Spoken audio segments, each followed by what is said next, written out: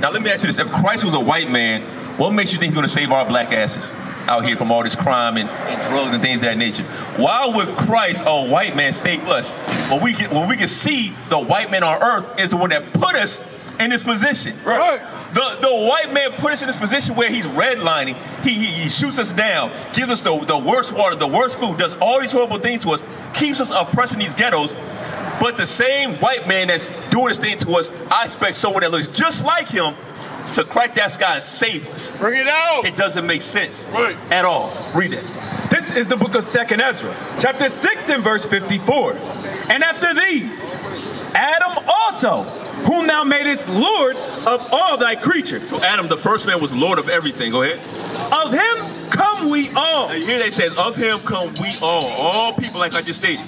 And the people also. I said, of him come we all. But then it says, and, meaning there's a separation. Read that again. And the people also whom thou hast chosen. And the people that he has chosen. So it says, he created all the nations, and then it says, and the people he chose. Remember, we said Israel was chosen. That's God's chosen people, so it's a separation. Keep going. All this have I spoken before thee, O Lord, because thou madest the world for our sake. He said he made the world for our sakes, the Israelites. Right. All right? This whole world was made for you to rule. Go ahead. As for the other people, because remember, there's a separation. The world was made for the Israelites, but for the other people, which also come of Adam, go ahead.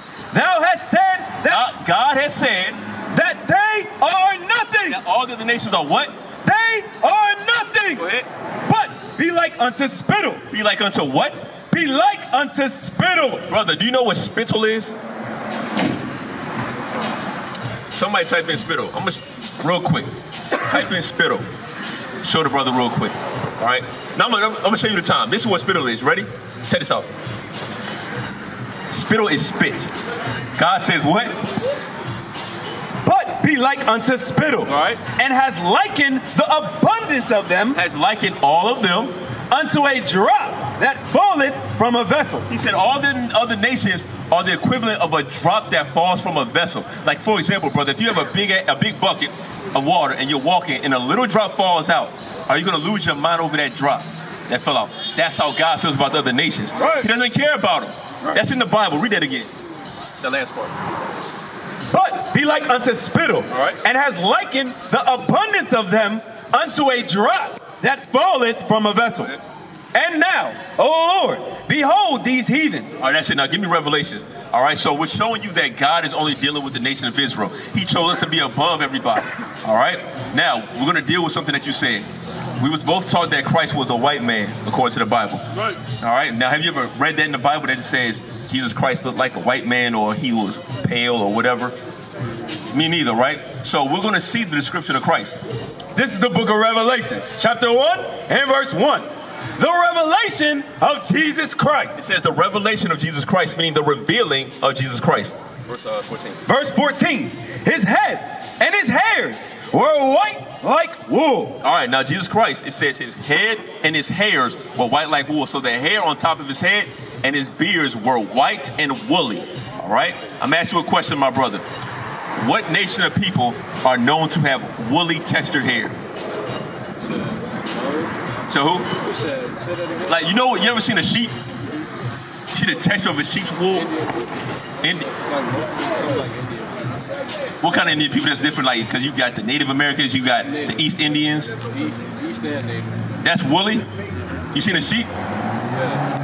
All right, take that do-rag off real quick. I'm going to show you what wool hair. That's it right there. There you go. That's woolly hair. Right. All these brothers out here have woolly hair. Right. Like a sheep. There's no such thing as doggy, stringy hair. All right? God doesn't have doggy, stringy hair. Has sheep like this brother's hair right here too. All right? That's woolly hair. Keep going. His head and his hairs were white like wool, as white as snow, and his eyes were as a flame of fire. And his feet. And his feet. All right? We're looking at his feet right now. He's looking at Christ's feet. Like unto fine brass. All right, his feet were like fine brass. Now, what color is brass? Gold? What color is brass? Brass, yes sir, brass. What color? Yeah, you said gold? All right, brass is like, it's close, a brownish color. You ever seen like a penny or something like that? That's the color of brass. Read that part again. And his feet like unto fine brass, Go ahead. as if they burned in a furnace. Now you take this brass that's already brown and you burn it in the furnace, and what color is it going to be? If you burn anything, my brother, what color is it going to be? Very, very dark, exactly. Right. So we're looking at Christ and we're seeing that he's a dark-skinned man according to the Bible. This thing is a pale face with Jesus Christ. That's a lie, all right? You see how the angels, talks about the angels is white and they're real homophobic and effeminate, touching each other in the sky, that little picture, you know what I'm talking about. That's not in the Bible. Exactly, that's not in the Bible, all right? Is that it? Keep going. Wake him up. And his voice has the sound of many waters. Ah, that's the part I really wanted. So Christ, not only was he a black man, but he was a loud black man. Right. He wasn't no soft, effeminate black man at all. He didn't talk like, oh art thou, everybody, I love it. That's not in the Bible. Right. God was a loud, and he said he was an austere man. That means he didn't play around. He didn't joke around. He was about teaching these laws, which is why we're out here. Right. We're out to teach our people. For everyone that doesn't know, we're out to teach the so-called blacks, Hispanics, and Native Americans who you are according to the Bible. Come back to the laws of God, because that's the only thing that's going to take us out of this captivity. Right. Right? That's right. Let me ask y'all this. Step up real quick, bro. Let me check this out. Y'all see this right here? Y'all remember these pictures? What's going on in this picture right here? Slavery, right? That happened to our people. That's actually documented, right? Now, what if I was to tell you that was documented in the Bible as well, way before it even happened? That same slavery in the minutes before that, right?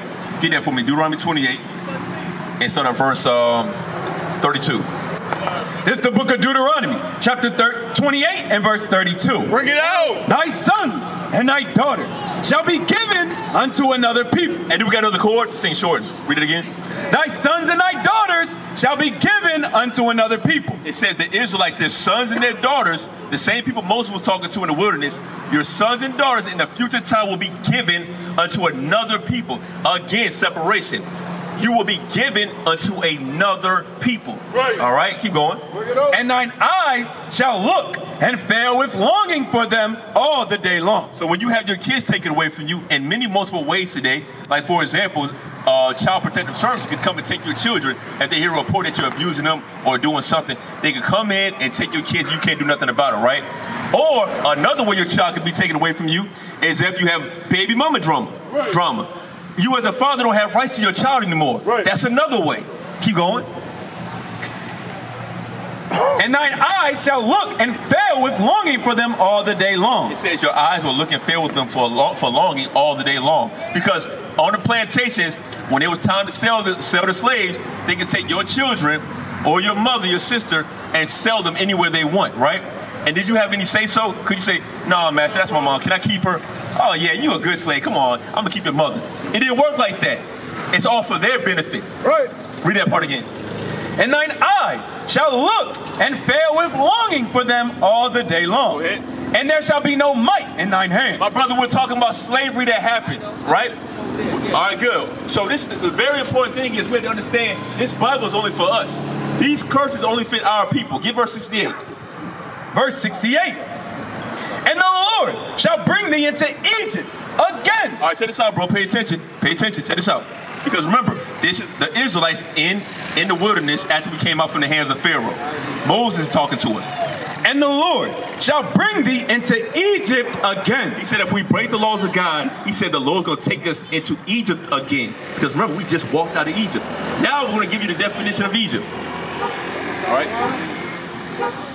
This is the book of Exodus, chapter 20 and verse 2. I am the Lord thy God, which have brought thee out of the land of Egypt. Just like we just talked about. So what is Egypt? Out of the house of bondage. Because when we was in Egypt, we served slavery, bondage. All right, we was at the bottom of society just like we are now, building up Egypt. That's what we did, okay? Now go back.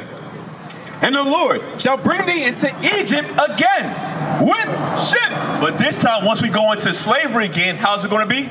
With ships. We're going to go into slavery on way of cargo slave ships. All right? Who did that happen to? What slaves? Hold on, say that again. Read that part again. And the Lord shall bring thee into Egypt again with ships. Now, this time when we go into slavery, we're going to go to slavery on ships. We're going to be slaves on ships. And then what's going to happen once we get off those ships? by the way whereof I spake unto thee. Thou shalt see it no more again. Go ahead. Here you go. And there, once we get off those ships, there, ye shall be sold. Once we get off the ships, we're going to be sold unto your enemy. To your who? Unto your enemy. Go ahead. For bondmen and bondwomen. And no man shall buy you. It says we're going to be sold for bondmen, which is slave men and slave women. Who did that happen to, bro? Think about the history. We just talked about it. We just looked at this picture. Did your people come over here from Africa on ships, chained up? Look at this picture real quick. Look at how they have our people, like sardines in a can. Look at all these things. Look real closely. Look at how they have us stacked up like this, right? Chained up. And it wasn't like you could say, hey, master, I need a bathroom break, or I got to stretch my legs. There was none of that. Right. Once you get cramped up, you know what you did? Your ass just laid there. Right. Until it's time for you to get up. When they want you to get up and move around, that's when you move around. When you had to use the bathroom, you say, hey, master, can I use the bathroom? Come over here real quick, bro. Come here. It says, hey, bro, I gotta use the bathroom, master. Can I get to use the bathroom? They gonna look at you like, shut your nigga ass up. That's what they're gonna do to you because you had to pee on yourself on this boat. You had to defecate on yourself while you was chained up beside somebody. Right. And when women had their menstruations, what do you think happened? They had it right there beside other women, on top of each other, like sardines. And think about all the smells you had to smell down there. People were throwing up, dying because of these diseases that were being spread down there. And it was no care for us. Right. That's why read that part again. It says you should be sold to your who? And there ye shall be sold unto your enemy. Your enemies did that to you. Those were not your friends that did that to you. Right. For you to be on a boat, chained up beside somebody, defecating, pissing, throwing up, menstruating beside somebody, only your enemies could do that to you. Right. Huh? Hey, ask him real quick. Ask him. Ask him how you doing. Ask him how you doing. We're out here for our people. We're out here for our people, okay? Hey, my brother. I just finished talking about the same topic about slavery and how they think, we were the only ones that was exposed. No, think about what Sojourner Truth did, how strong a woman she was. Right. She wasn't a woman person. What do you think is more challenging than this person? Instead of white neighborhoods. Why? Because of ignorance. That's a fact. That's a fact. And the ignorance is talking about not keeping laws of God, like simple things. I'm gonna show you one. Leviticus 19:11. I'm gonna show you a couple. And you let me know if this can help clean up our communities. This is the book of Leviticus, chapter 19 and verse 11. Bring it out. Ye shall not steal. Ye shall not steal.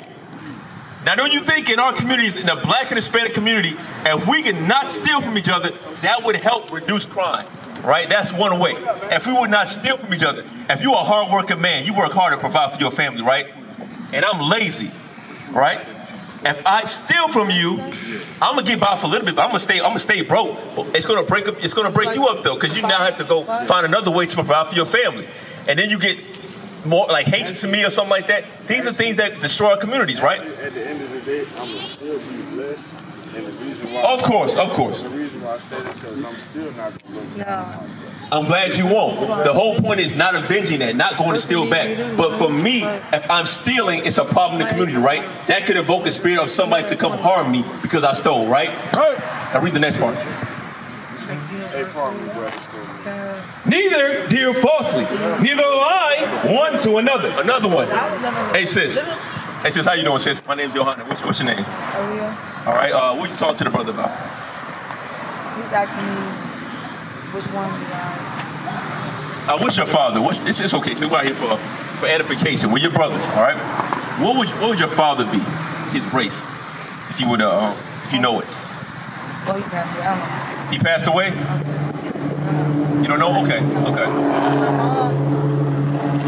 She said. So your mom is an Israelite. Good. All praise. All right. So let me tell you. Let me tell you why we're out here.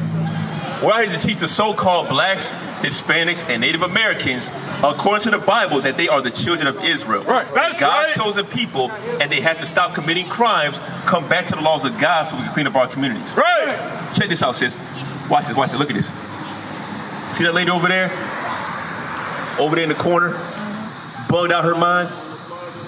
And you see everybody over there just walking past like it's normal. Is that a normal thing? It shouldn't be, correct? But we only find that in whose community? our communities. You familiar with the Richmond area? You ever heard about Rivers Bend or Stony Point, Short Pump? Do you think they have strung out people in the corners over there? They wouldn't allow it. They wouldn't allow. Damn. I'm glad that you understand that. They wouldn't allow it, but why is it allowed in the so-called black and Hispanic neighborhoods? Why is that the norm? Why is it that we can have strung out people walking around and people going to the store, walking past like they don't give a damn? Right. Walking past like they don't care, like it don't affect them. Don't you know things like this drive the property value down of your housing around here? That's why it's hard. You can't really sell your house. It's horrible because nobody wants to live amongst things like that. Right. All right? Now let's get to this. I'm going to show you something, sis. You go to church? You don't? No problem. Wow. Good. And I'm going to tell you it's a good thing because Christianity... I'm going through a thing right now. I'm in more of a religious and spiritual, more of a spiritual phase right now.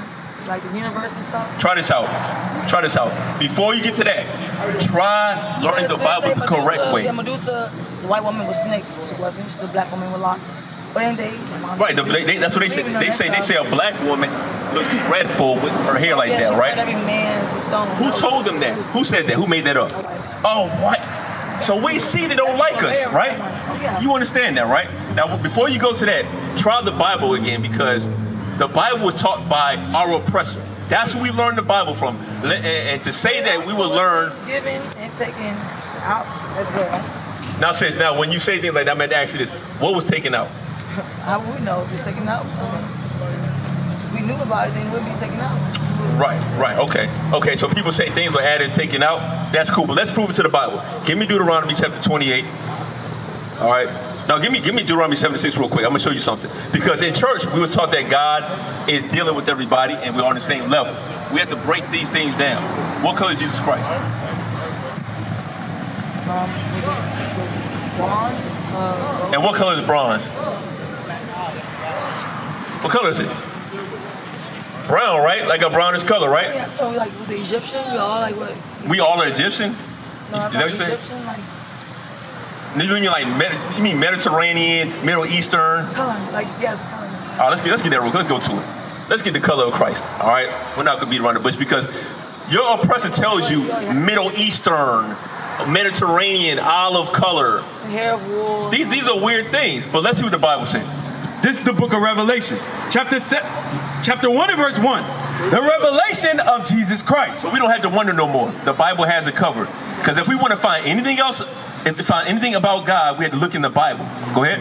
Verse 14. His head and his hairs were white like wool. All right, so his hairs were white and woolly.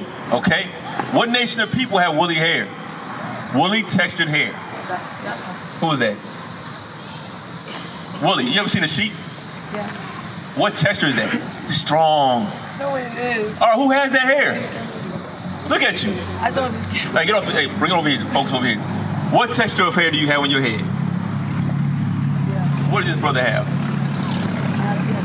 Wool. That's wool. Nations don't have that. That's why you're different. Your hair is made to be stronger and better than everybody else's. Right. That's how God is. Finish it up. As white as snow. And his eyes were as a flame of fire. Right. And his feet. And his what? And his feet. Sis, I can see your feet, I right? didn't even know he said that. Go ahead. Let's go. There you go.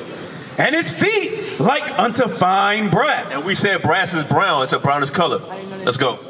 As if they burned in a furnace. So you take that and you burn it. It's going to become very, very dark. I never heard that. Jesus Christ is a dark-skinned man. That's A black right. man according to the Bible. So we don't have to guess anymore because the Bible says it. Jesus Christ was a black man with woolly texture, just like all my brothers over here. We all have that wool. All right? That's why we're special, and that's why we're above everybody else. Right. There's no such thing as equality. Right. And that's why your oppressor hates you. Give me Proverbs 31. Proverbs 31. All right? And he's just because he doesn't have the same hair that God has. Christ has the woolly hair, and so does his father. His father has woolly hair just like him. Proverbs 31. This is the book of Proverbs, chapter 31 and verse 3. And this is what we had to teach our people. When you hear these things, teach your youngest. If you have children, you teach your children. Brothers and sisters, you teach them these things. I'm sorry, 3:31. Sorry about that. Thank you.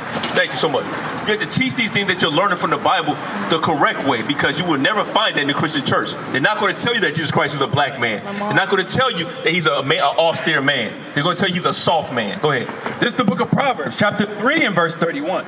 Envy thou not the oppressor. It says, envy not the oppressor. Now we have to ask ourselves these questions. Who is the oppressor he's talking about? So there is an oppressor. The oppressor is talking about the same people that's oppressing the so-called blacks and Hispanics today. Right. Every other nation oppresses you. Right. All right? They oppress you. They teach you that Jesus Christ, the hair they have is stringy, blonde hair, blue eyes. They say that's beautiful. And so what they say about your hair? What are the myths they say about black people? What do they say about your hair? That shit nappy. They say what? That shit nappy. That shit nappy. It's uncontrollable. It's ugly. That's what they say. You remember you said with dread, they said the dread is like dreadful, right? That's what they said about you. That's what your oppressor said. He made to make you feel bad about yourself, to hate yourself. And when you hate yourself, you're gonna hate your people automatically. Right. And you're not gonna get that same patience with a white man that you give to your brother. Less patience, all right? Good day. You said what? It's a cycle, Zach, my brother right here. What we're teaching is history according to the Bible.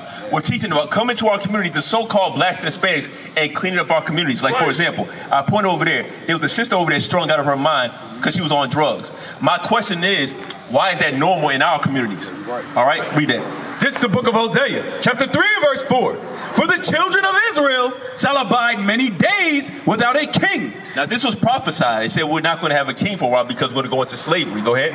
And without a prince, and without a sacrifice, and without an image. Without a what? Without an image. So we've had an image before in the past, but due to us breaking the commandments of God, we lost that image. Right. That image is who we know now as being Jesus Christ, the black Messiah. That's right. We didn't know that Jesus Christ was black.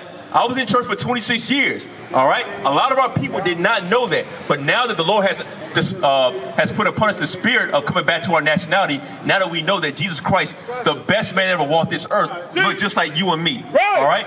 He doesn't look like this. I know stringy hair, blue eyes and stuff like that. He wasn't soft. So now that we know who we are, we can do better now, right? All right. Now get back. Go ahead. Verse 5. Afterward shall the children of Israel. Afterwards shall the children of Israel return and seek the Lord their God. And that's what we're doing right now. We're seeking the Lord. How do we seek the Lord? Through His Word. Right. All right. What is a nation?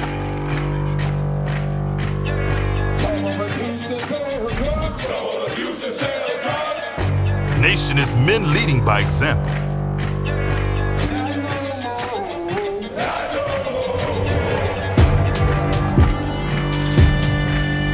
Nation is family.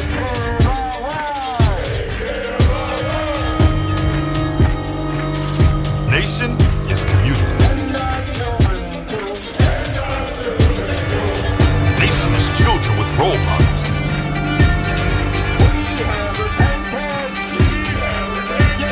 Nation is unity.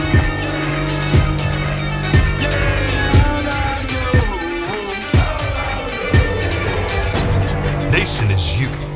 And finally, my brethren, be strong in the Lord. His word